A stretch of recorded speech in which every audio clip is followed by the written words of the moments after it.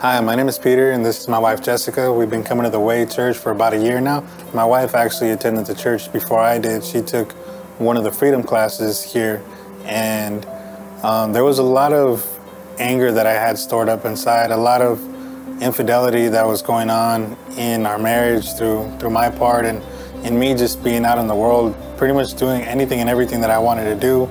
And I always told my wife, whatever it is that you want to go off and do, go ahead and do it, because at this point, I don't see any hope for me. I was just like, there's no way that your God could save me. And that's pretty much how cold my heart was. I felt very alone and felt like I had no direction. So I said, why not go to these classes?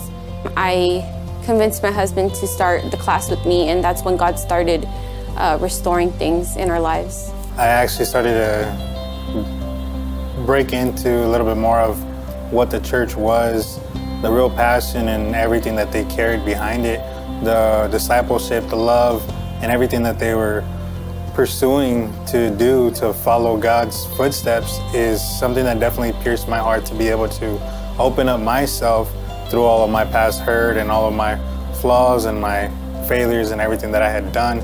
I felt that I was the most insane that I had ever been in my entire life, even more than when I was on drugs. But I cried out to God and I said, God, I need you to set me free.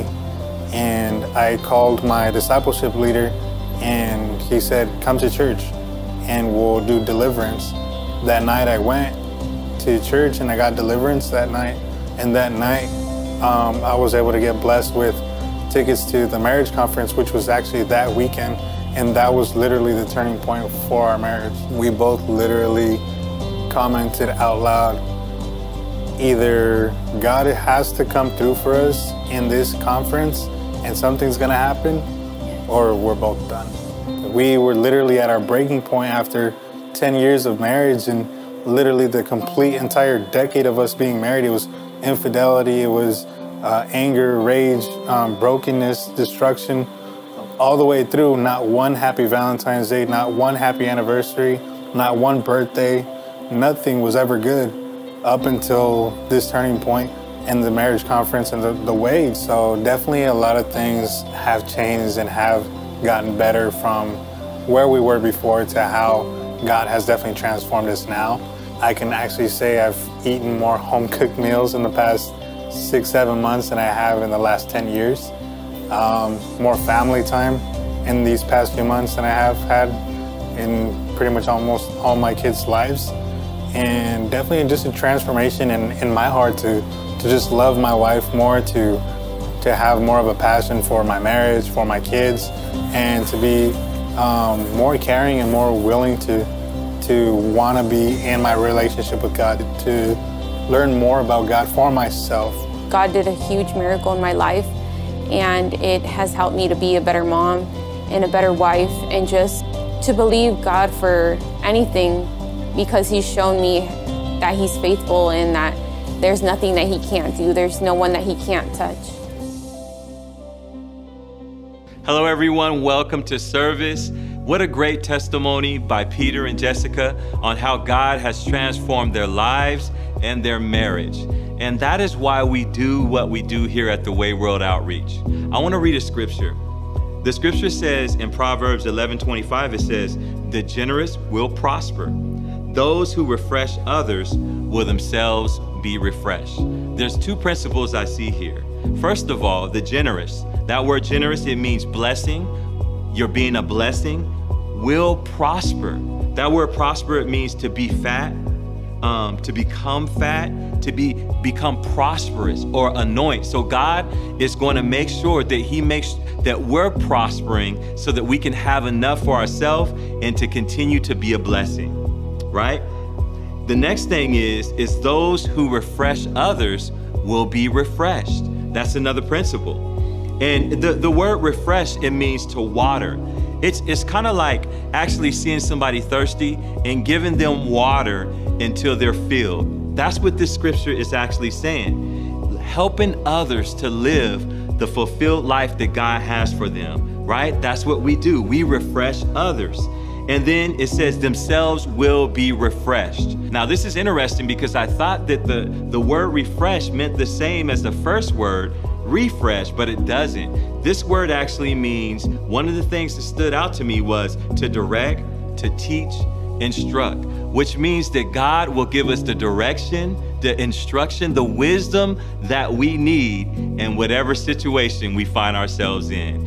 And so as we're getting ready to give, I also want to remind us that we're building a playground at our Arrowhead campus. We want to build a playground that's one of the best playgrounds in San Bernardino for our kids. Now, if you look on the screen, you'll see a rendition of the playground that we want to build, right? Now, also, I want to show you what it looks like right now. Not too appeasing, right? Now, this playground that we're going to build is right around $95,000. At this time, we're fasting for our growth devotionals, and we're only drinking water, right? We're having our regular meals, but we're only drinking water. Now, one way we could do this is that every time we think about drinking our Starbucks or our coffee, we've set that money aside. Starbucks is right around $5, right? I'm just giving you an idea. And if you set aside $5 for 30 days, that's $150. If 1,000 people set aside $5 a day, we knock it out, we're done. If 90 people would say, hey, I'll give $1,000, we knock it out. You may be in the position to actually just pay the $95,000 to knock it out and get it done, and we got an amazing playground for our kids. In any case, we're going to be bringing that offering for the playground on October 2nd, Sunday, October 2nd. As we're preparing to give our tithes and our offering, we want to invite you to partner with us as we continue to transform lives. One way you can do that is the Way World Outreach app. You can go to the Google Play Store, Apple App Store, download the purple icon that says the Way World Outreach. There's a safe and secure way you can give there. Also, you can go to theway.gives. That's .gives with an S.